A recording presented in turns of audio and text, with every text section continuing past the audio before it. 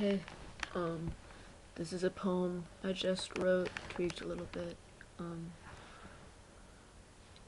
it's called Star Children, and I'm just trying to write about things that aren't necessarily love, like, oh man, this girl is so awesome, or, oh man, this girl broke my heart. Like, I'm just trying to write about things that have more depth instead of having my life completely circle around romantic love, because that's not the most important thing that there is to have. So, this is my poem, Star Children.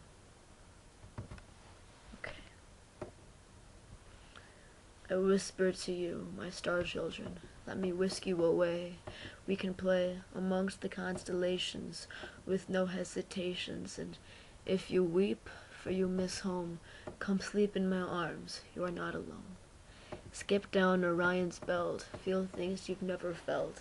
Cassiopeia is for exploring. Life cannot be boring when you are a wanderer of the stars and all they withhold, where there's no pollution or cars, and you're never cold because the blanket of the night is enveloping and your powers are developing.